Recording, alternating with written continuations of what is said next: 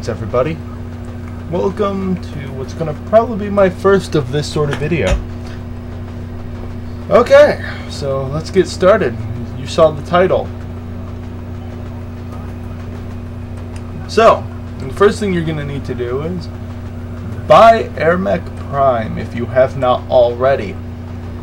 To do that, you would either click a notification that would appear up here for you if you haven't used that up yet, or you would go into the shop,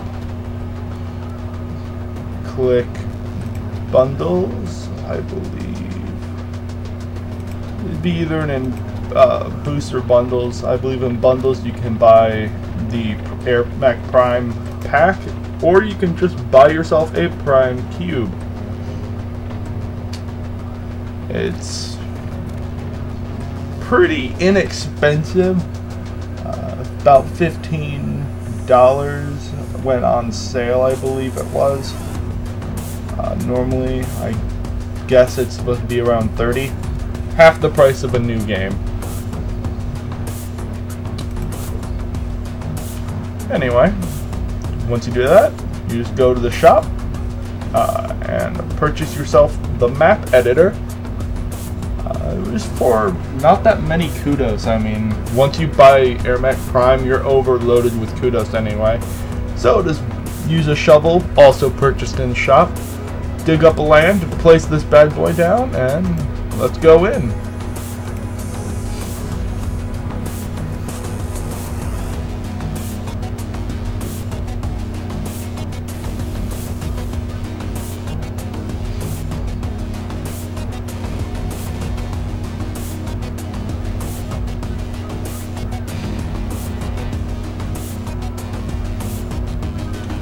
Now, I won't be giving a complete step-by-step guide, but I'll be showing just a general tutorial of how things work here. So, you'll be greeted by this. You can't do anything with this. In fact, most of the button options up at the top right are completely missing from this screen. What you need to do first is come over here to File and drop New. Then you will end up with this. Now sure, yeah, this is playable. You could spawn over, well, everyone spawns in the middle, and you could fight each other. It's totally doable, but before we get into any real editing and making something, I'm gonna just go over the basics with you guys. Okay, so first up here we get the tools. This is the cursor. This allows you to select stuff. This is the moving tool. With this tool, you can move stuff around. This is the rotation tool. When you have an object selected, you can turn it. And this is the draggy tool. With it, you can select a bunch of stuff. And I don't know what this does. I'm still learning myself. I only got these tools like 3-4 days ago. Okay, so before we do anything that we may regret, first let's come over here and learn about all this stuff. Now, first off here is to add new stuff. This button is going to be for adding any pre-existing units you want in the map. Keep in mind it, I believe, takes from every unit type in the game, or it could just take from every unit you have unlocked. I don't believe it is that though, because the Gothic Goliath is here and I have yet to purchase that. So I think it is indeed every unit you have, or every unit that is in the game. Except for certain enemies that only appear on Warzone maps. Next, we got props. Props are like all the boxes, the houses, the trees, all the scenery stuff. In here is also where you will find the all-important object the sockets.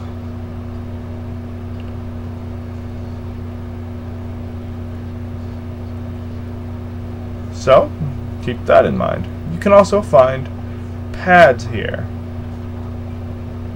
where you could bunker down your infantry.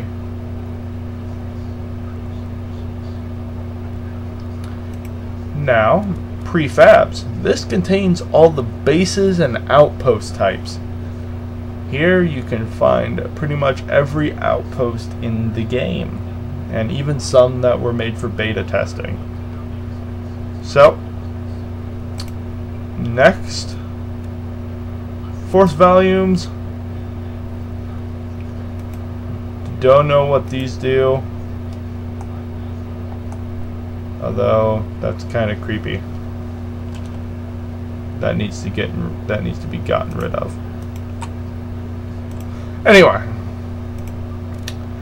game locations, circle. I will be going more over this item when I do my how to make a Warzone map tutorial, but there it is. It's a circle.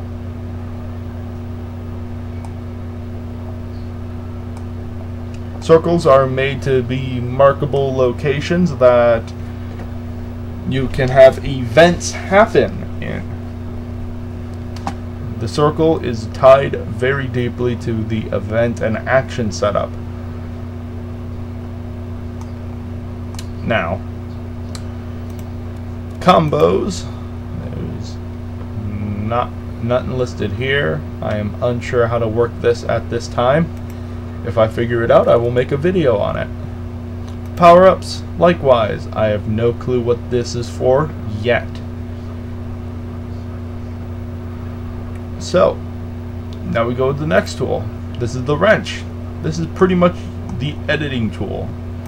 You can use it to look at all the information, position of objects. You can look at like what team an object is for. You can change its rotation, and on a lot of things you can not only manually change their position with number, but on units and some objects you can actually change the scale size. You can also use this tool to highlight an object and press the delete key on your keyboard and it goes away. It's a very handy tool you will be coming back to more often than not.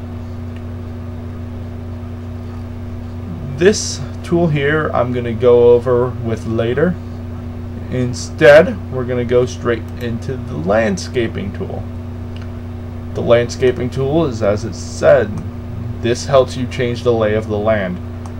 To create new land in the void, you simply click and drag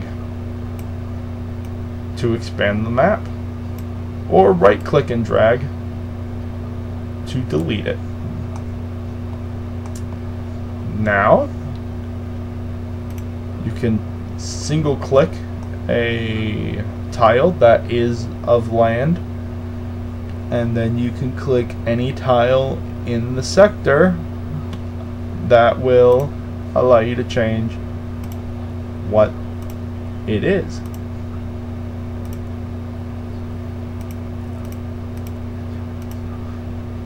You can also come down here to see different tile types. Here we're selected on flat.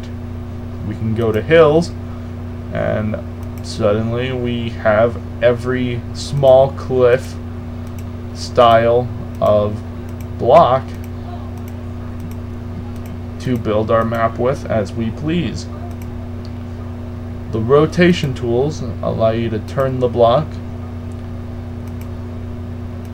These tools here will allow you to scroll between pages of items if items have more than one page.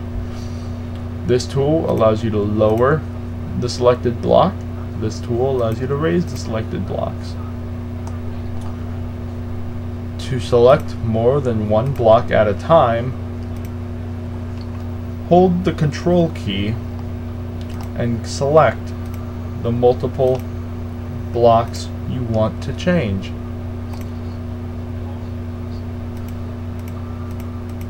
You can then interact with all the blocks simultaneously.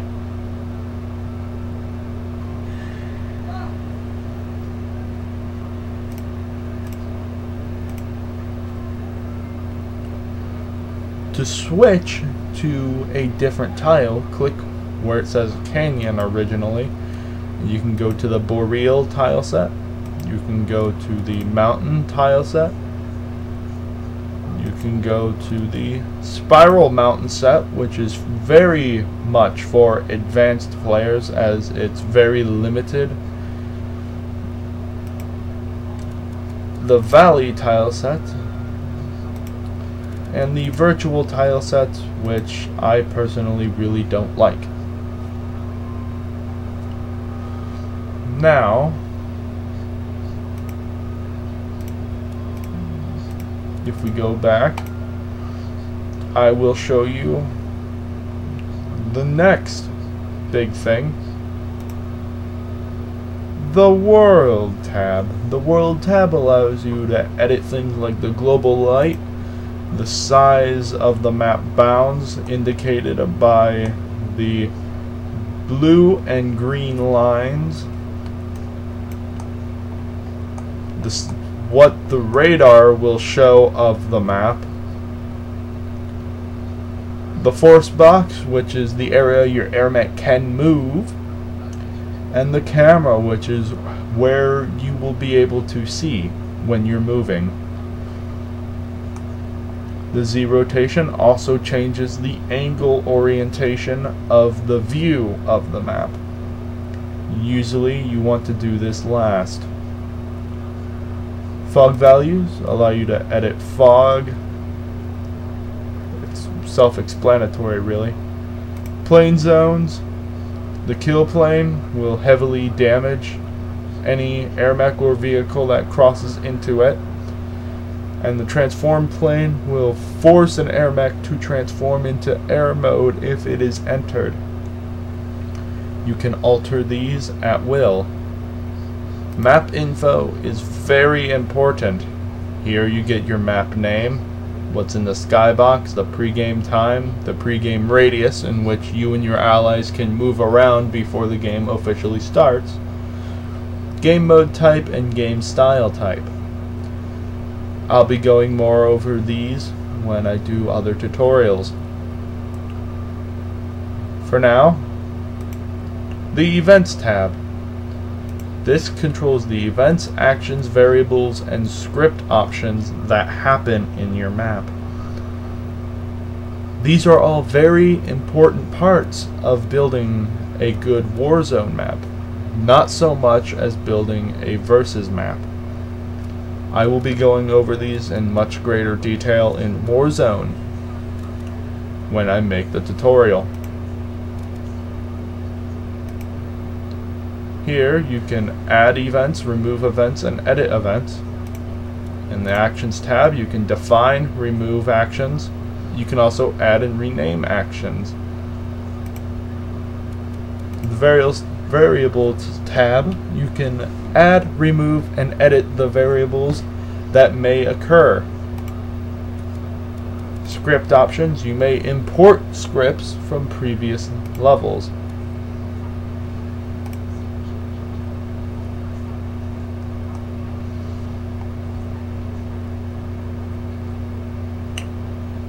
The final tool I will be going over, I'm calling this tool pretty much like the Landscaper. What it does is you need to set the size of your map,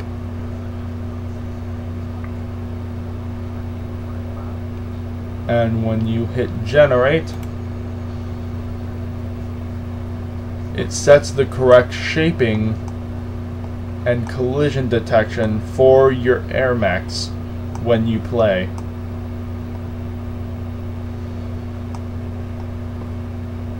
This is a very important step in building any map, and you definitely want to do this close to the end, after you've built all the terrain and put in all the objects.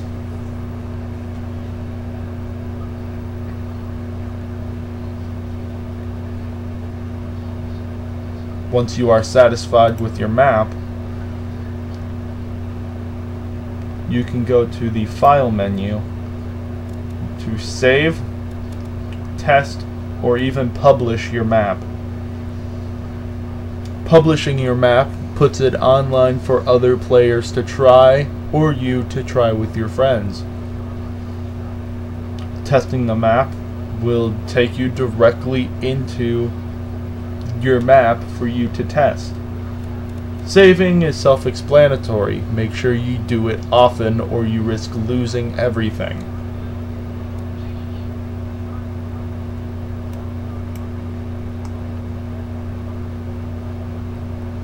They say the best way of learning is to go out and play with it. Good luck out there, and I wish to see you on the battlefield.